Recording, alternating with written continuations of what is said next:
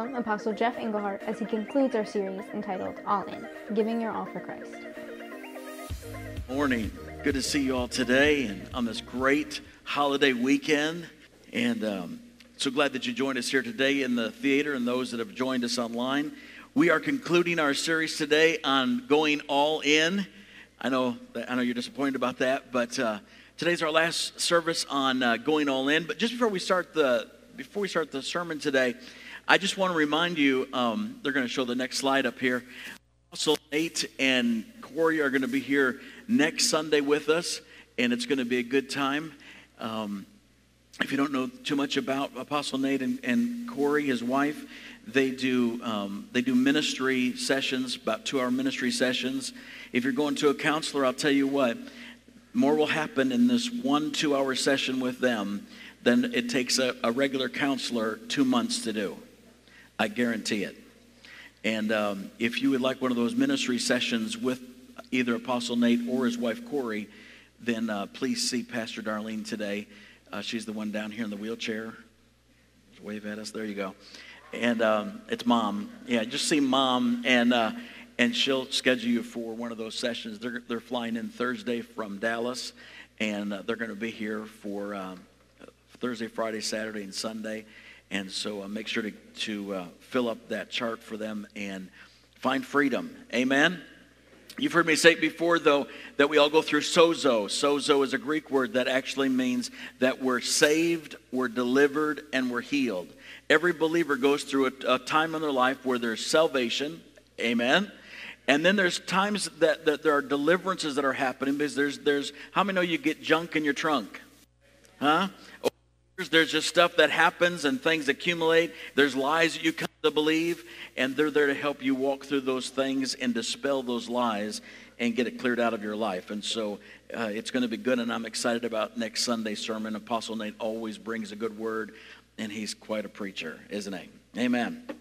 So, well, it's Memorial Day weekend, and I know that some people are firing up their grills and they're getting excited. I saw other people at Home Depot yesterday getting wood chips and landscape stuff and all that great, you know.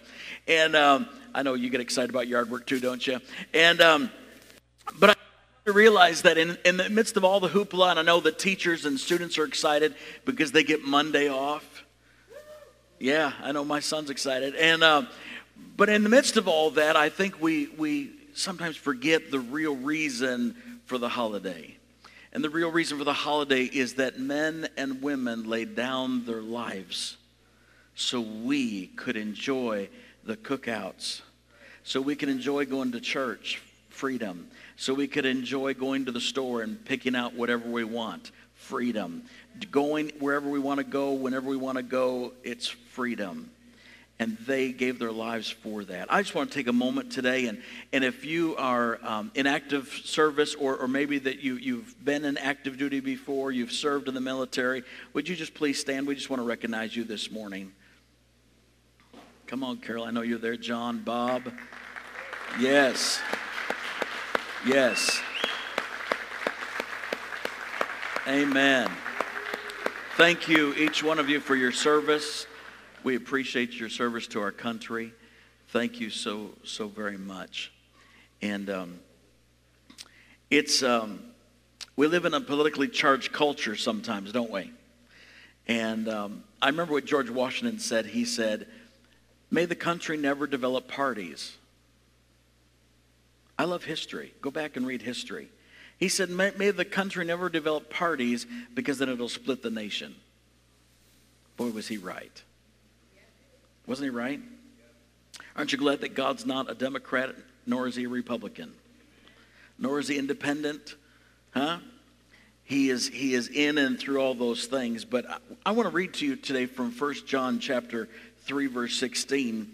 And I just want to lay some groundwork, first of all, before we go into this, because not only do we live in a politically charged nation, but in 1 John, when John was writing these chapters, the church was struggling with issues of their day. Matter of fact, they needed direction, so the author of 1 John gave the basic instructions. Basically, he wrote that it was not their task to figure out the precise and exact position on political nor moral issues. I'm going to say that again.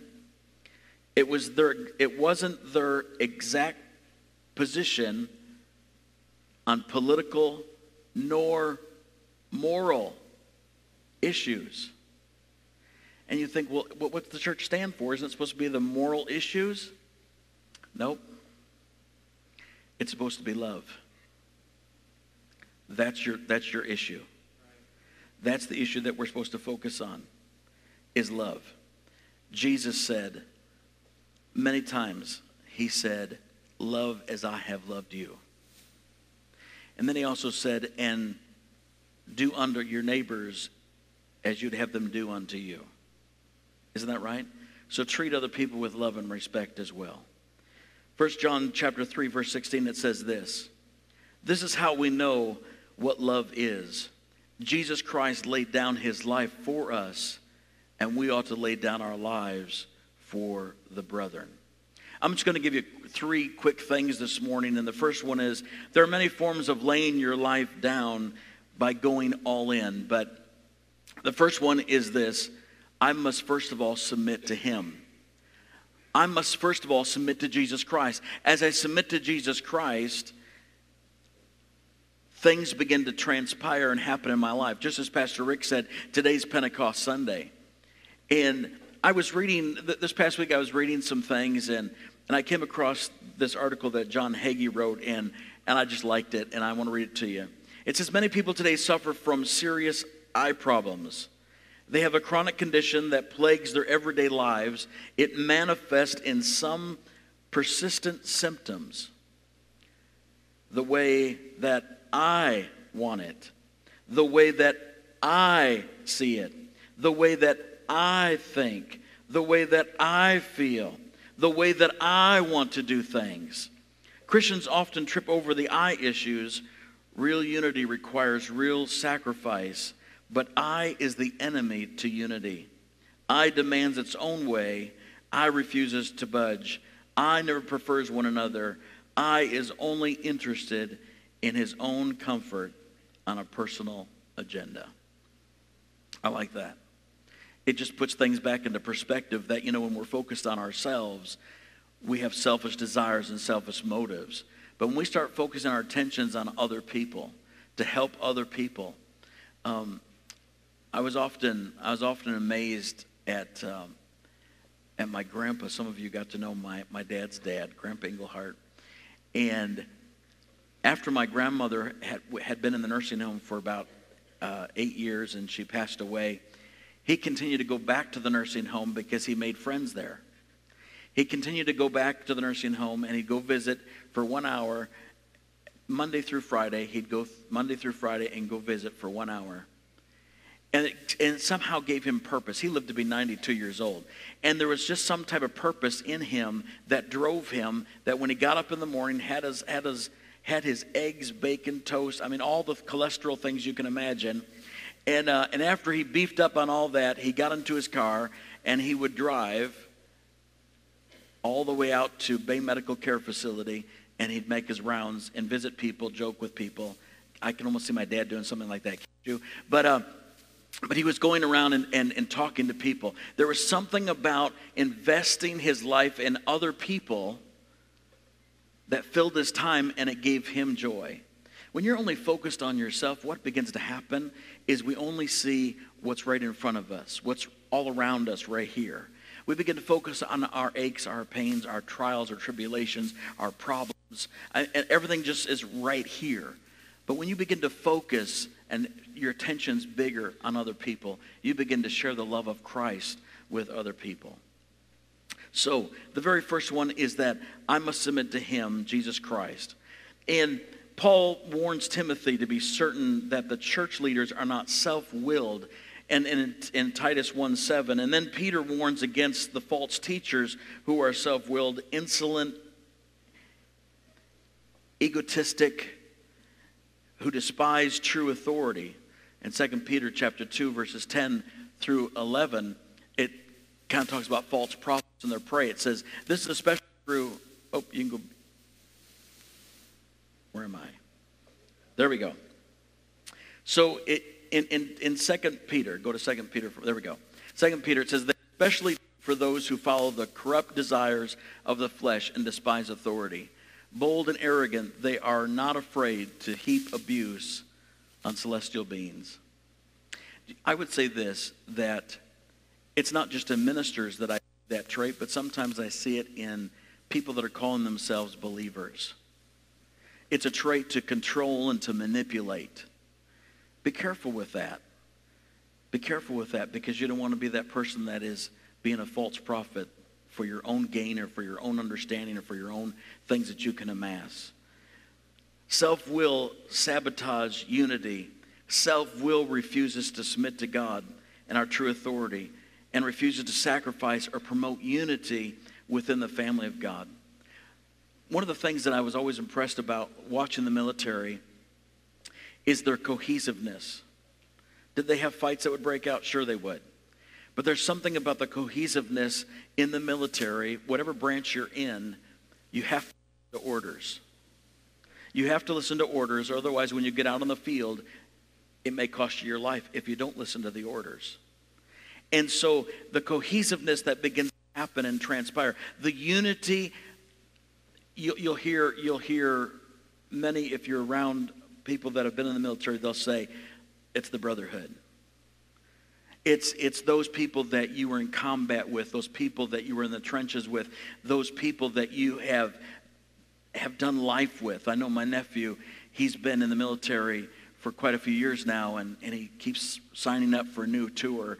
And every time he goes out, he's gone from his family for about 18 months at a time. And I think of the sacrifice that they make, but I think of the self-will makes unity impossible. As long as our preferences take priority over our purpose, unity will be impossible to achieve. The body of Christ can be divided by preferences. I don't like the song selection. His sermon was just too long. Or he says the same thing.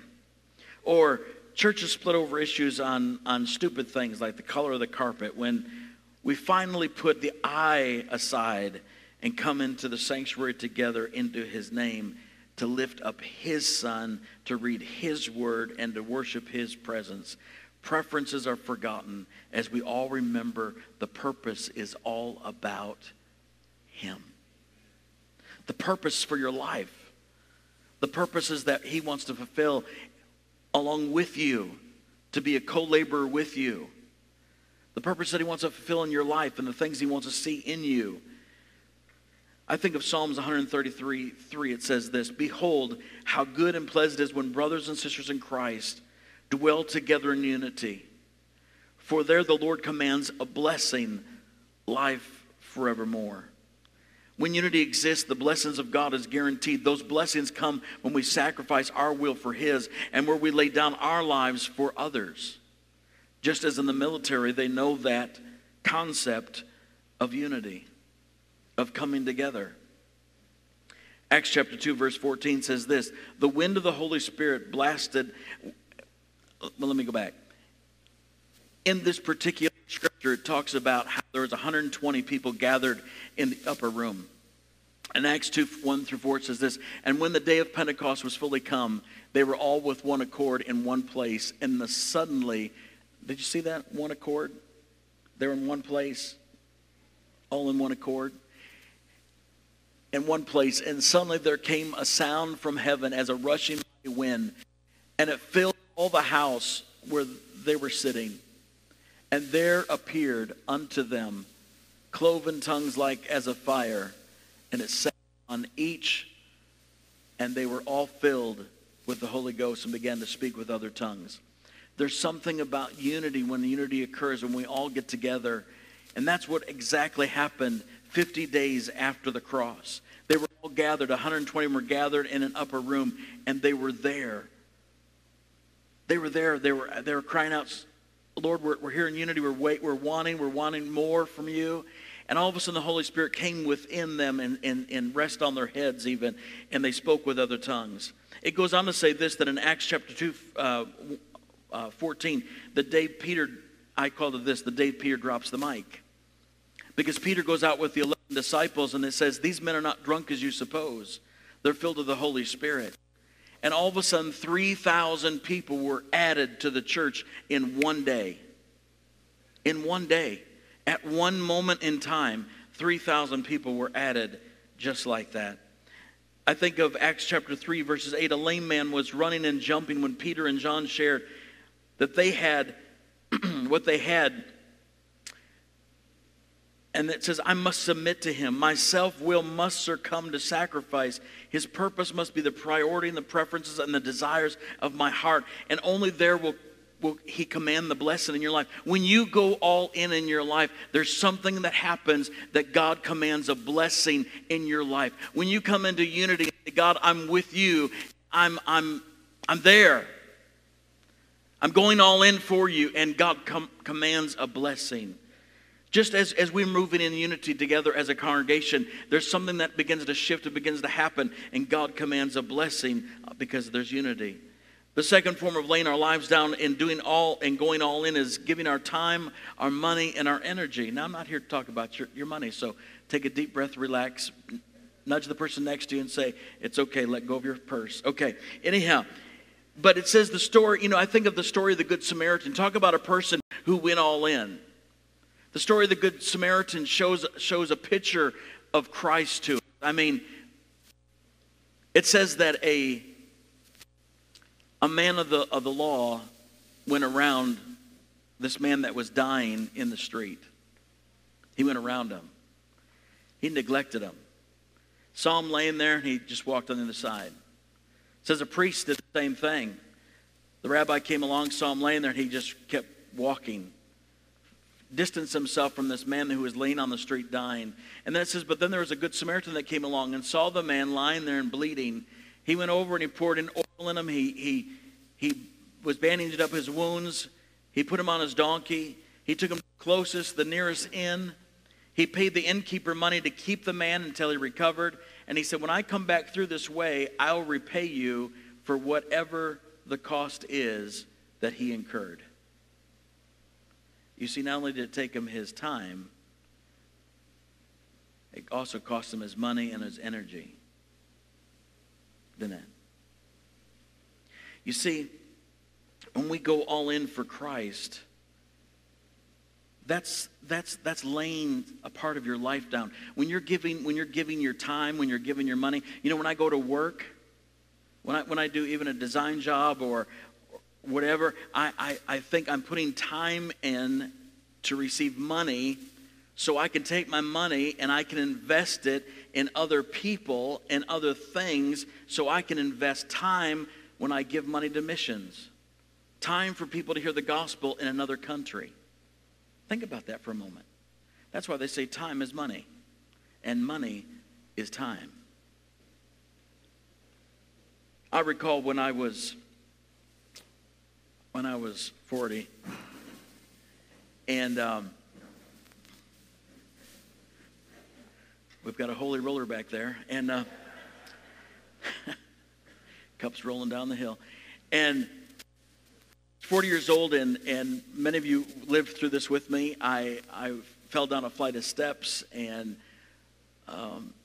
broke my arm in several places, and they had to put a plate in and rebuild an elbow, and I got a bionic elbow, and it's just weird. And in the midst of all that, I had made commitments because I had a design company, and I had designed this lady's wedding, and I could not keep the commitment, and I was really concerned. And I'll never forget, Susie DeBow said, we can take care of that for you. And I don't remember everybody that was there that day. I remember Brad and Angela were there.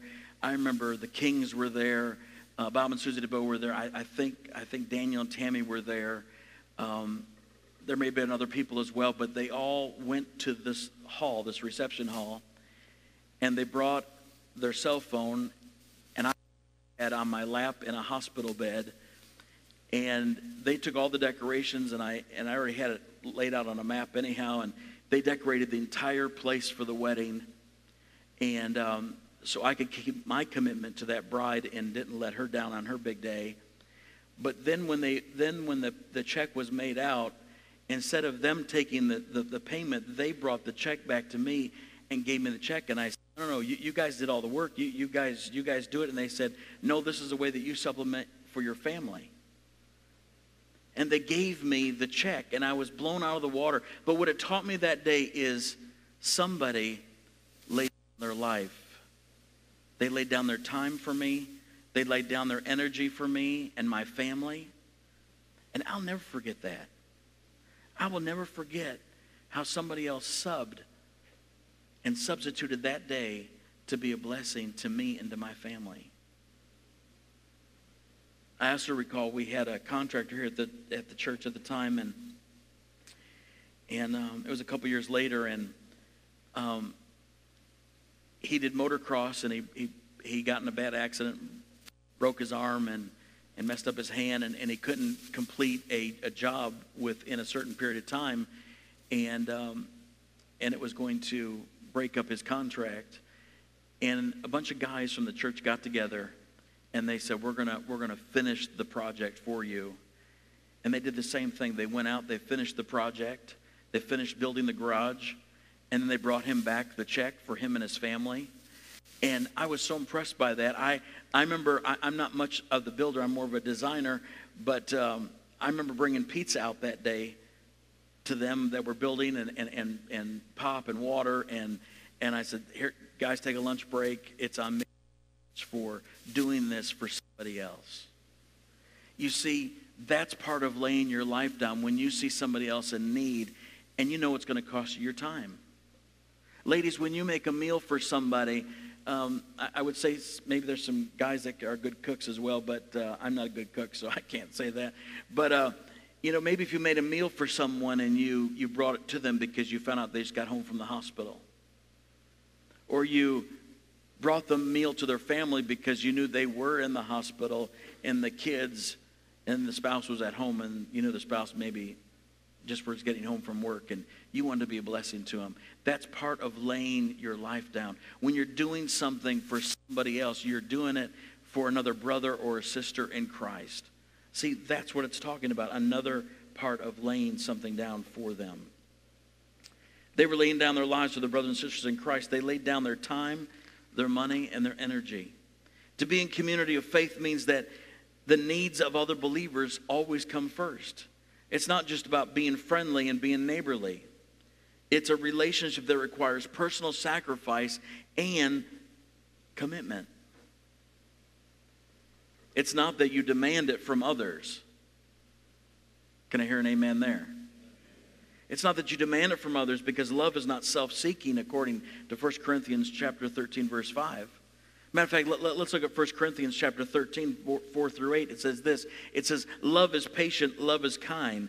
It does not envy, it does not boast, it is not proud, it does not dishonor others. It is not self-seeking. It is not easily angered. It keeps no record of wrongs. Love does not delight in evil, but rejoices with the truth. It always protects, always trusts, always hopes, always perseveres. Love never fails. Love never fails. The third thing that we're laying down, and this is the last thing this morning, the third thing we lay down is, just as the soldiers, many soldiers through our history have laid down their lives for our freedom and for our country, Christ laid down his life for you and for me. Amen? I can't think of a more unselfish act as I think of the men and women in history that have laid down their lives for our freedoms and for the other and others' freedoms as well. I think of our military, many of those, like my nephew, like I said before, spends 18 months away from his wife and children on a tour. They are both laying down their lives for our country. She's at home with 2 kids. She doesn't get to be with my nephew, and yet he's overseas. Now there for a while, I don't think she minded because she got to stay in Honolulu, Hawaii. But I think that got old after a while, when she had 2 kids crying, missing their dad, and dad's gone for 18 months. I think we sometimes forget the sacrifice that those military families make. I love that Michigan has set up a program that when our military come home and before they go back into life, that they actually send them for a 3-day retreat up north. Just them and their spouse, and it's to reacclimate them back into our society and back into community. Because it's a different world coming back from where they've been and what they've seen and what they've been involved in. So I applaud our state for doing that, for our military.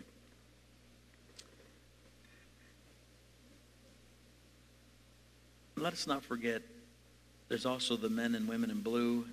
There's also our firefighters. I mean, think about them. Every one of them risk their life on a daily basis for us. John chapter 15:13 says this, greater love has no one than this, to lay down one's life for one's friends. Of course, our model in history is Jesus. Romans chapter 5 verse 8 says this, and I close with this last scripture. But God demonstrates his own love toward us, and that while we were yet sinners, Christ died for us. Before you were ever born, he knew you. Before he knew the mess that you might make of your life and that I might make of my life, he knew us. And he still loved us in spite of it. He still created us in spite of it. And still laid down his life for us in spite of it. All because he loves us immensely. Because he loves us immensely. And I would challenge you here this morning, if you've never received Christ into your life's journey, today's your day. Say, Jesus, I believe who you are. Come into my life today and join me in this journey of life. I need you. And when you do that, my friend, the Bible says that he comes in. He washes all your sin away. What is your sin? Your sin is, I can't name all the sins this morning, but you know the word sin there is not just talking about just grievous things. It's also talking about your shortcomings, your faults, your failures, your addictions. And the Bible says that he comes into your life and he cleanses you from all unrighteousness. And he gives you a brand new start, a brand new slate. And if that's you this morning, and you want to start that relationship, I want to send you a book. I can email it to you. All you have to do is just text Jesus to the number 989-625-9300, and we want to send you that book. And I want to just follow up with you for the next 6 weeks to make sure you're doing all right in your newfound faith. So if you do that this morning, that'll tell me that you were here, that you did that, you made that decision, and that way I can connect with you. Because I really care about your soul. Someday you're going to stand before God. And I hope you're standing before God. I hope you're in the future and you're in heaven with our Father who desperately loves you. Let me give you these questions this morning. These questions is, number one, do I take it for granted when others do things for me? Now think about that for a moment, because I know when we were kids, it was easy to take things that mom and dad or somebody did for us for granted. Isn't that? You just expected mom to have the meal on the table. And when it wasn't, you're just like, what's wrong with where's mom? Or I remember coming home from school, and my wife and I were laughing about this the other day. It was nothing to have a bowl of cereal when we got out from school because our parents weren't home yet. But do you think my son and daughter wants to have a bowl of cereal when they get home from school? They're texting us. What's mom making? What are we having for lunch? Well, son, didn't you have lunch money?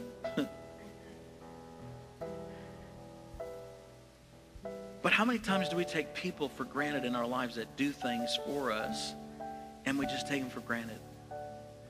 When they're investing their time, their money, and their energy. Even if it's sending you a card of thanks or giving you a birthday card. By the way, thanks for the birthday cards. I'm another day younger. And, but you know, let's not take people for granted. Number 2 is this. How can I give my time to help others? How can I give my time to help others?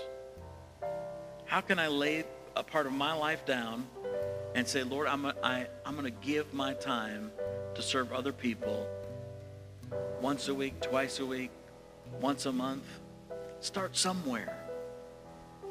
And then ask the Lord to open the door and begin to look at those opportunities around you where you could begin to serve and help others. Number 3 is this. Would I be willing to lay down my life for my friends? Would I be willing to lay down my life for my friends?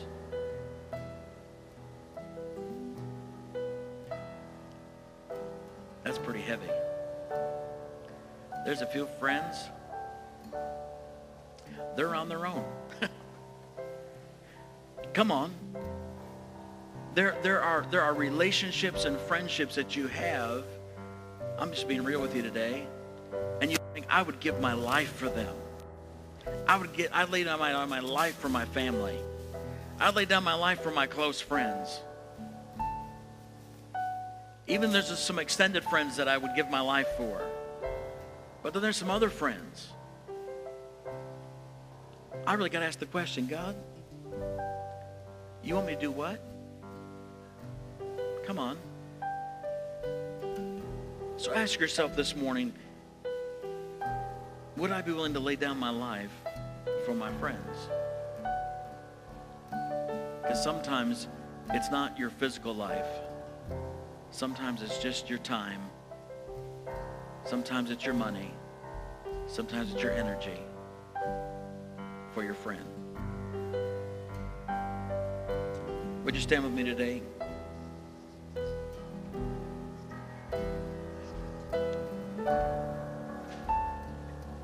Prayer response team members are going to come and they're going to be down here to pray with you, and our elders are going to be here to pray with you today. If you have a need if you need a healing today, they're going to be here to bring healing. They're going to be here to administer that healing to you today through Jesus. Maybe you just need peace of mind today.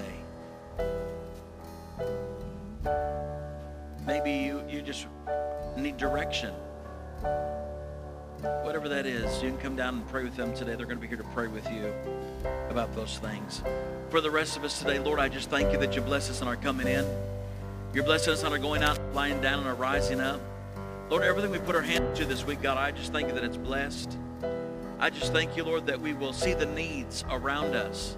We'll be aware of the needs and the people around us. We'll always extend grace. We'll always extend love and mercy. Because we know that whatever we sow, that also shall we reap. And God, we thank you for that this week. We thank you, Lord, that we know that we are loved, we're accepted, that we belong. And we know that you have a purpose for our lives. And that you want to co-labor with us. So thank you for that today, Lord. Bless our military, bless their families. Protect our military around the world. Protect them, keep them.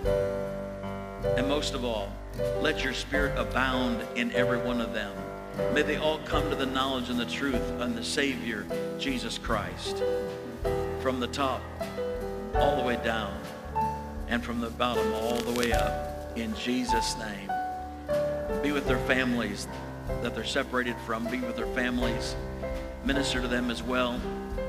Help us when we know that there's a family that's separated like that because they're in military. Help us to be a blessing to them as well. In Jesus' name, everybody said, amen, amen. God bless your week. God bless your day. We'll see you next Sunday.